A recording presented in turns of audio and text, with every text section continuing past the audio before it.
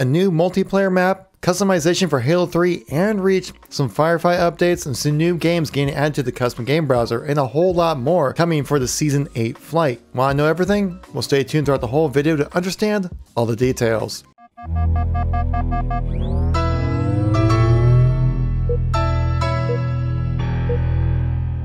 So as we do every Friday, we get a development update of the MCC. Last couple weeks have been pretty light on the news, guys, but this week has been a big news drop. Let us know the content we're going to be seeing for the Season 8 flight. With some awesome new additions and some long-awaited features, this is going to be a really great season for us, guys. So if you want to stay updated with everything going on with Halo as we ramp up to the release of Halo Infinite as well on December 8th, make sure you tap subscribe.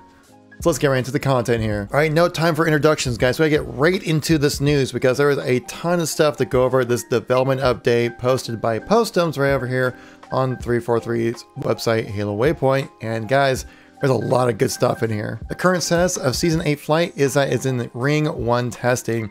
And from my experience of following these flights ever since they started, generally it means about 2 weeks away from an actual flight happening, though it could be even less, obviously depending on the blockers and errors that they come across. But look at this long list of things coming in for Season 8, guys. Like, this is an awesome list of greatness coming for us, guys. So let's just get right into it. The first one is Reach Firefight update to include Firefight voice previews, more granular body type and voice. 2. Halo 3 ODST Firefight update to include per wave customization options, bring it up to closer to Reach's options. Here's a big one, the custom game browser for Combat Evolved and Halo 3, as well as Phase 2 implementations, which include updates to filters, search options, and overall improvements to create, browse, and session detail page. Halo Combat Evolved is seeing the return of the classic HUD with 4K support and toggle in settings as well, which is amazing. Give you those classic Combat Evolved feels.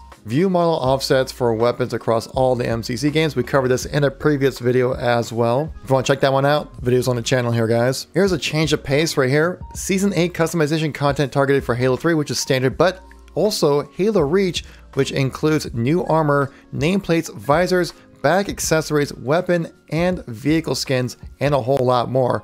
That's amazing. Some more customization outside of Halo 3 is what a lot of people have wanted. Next, all new campaign collectibles in Halo 3's campaign. That's pretty interesting to see what they added to the campaign for collectibles. I'll definitely like to look into that. Campaign customization for Halo CE and 3 to allow vehicle and weapon skins when selecting options. I know that's a feature people have been wanting for a lot. I've actually wanted this feature as well. Definitely looking forward to that. And of course, there's going to be a toggle option. This one's big for you PC players. File share now available for PC platform with ability to set trust levels for saving files, official, friend, untrusted kind of stuff, and an option to report inappropriate files as well.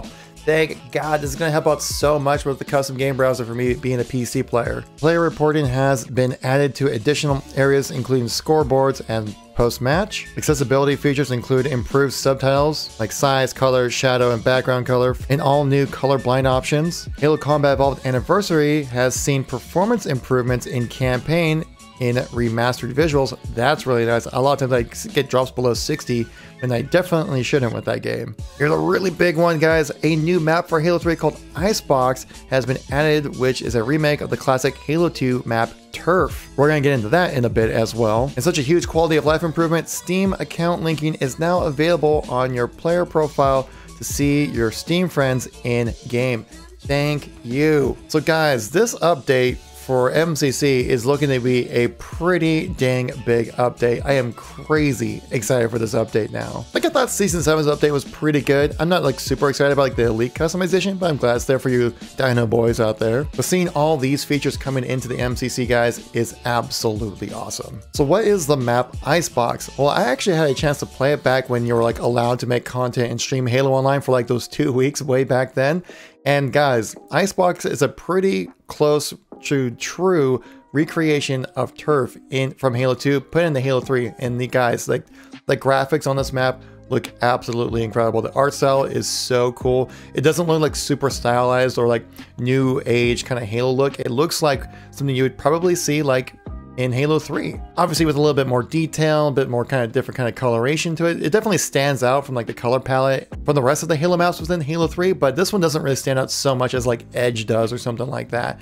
And guys, trust me, like you're gonna really like Icebox. It's a really cool addition. And finally seeing some more customization coming to the MCC beyond just like Halo 3 essentially. Like we're getting some Halo Reach customization, which if it says includes armor, nameplates, visors, back accessories, and things like that, it's like basically all the customization from Halo 3 stuff coming over the Reach now? Or is it just kind of like Reach is also getting some things like maybe new nameplates and visors, but maybe not new armor? Again, as soon as we know more details, I guarantee I'll let you guys know on this channel. And PC file share and Steam account linking for me as a Steam player on PC is such a huge quality of life improvement, guys. I am super excited about this. It's been really hard to like have people join my games recently, ever since the Season 7 update. So hopefully having Steam account linking in there as well will help kind of make it a little bit easier for people to join in for you. And it's so awesome to see Combat Evolved in Halo 3 getting added into the custom game browser as well. It's letting you know that it's looking to be in a pretty good state, so the other games probably will be coming in next season as well. I'm definitely excited to be hosting like a Blood Gulch 24/7 playlist, guys, on CE.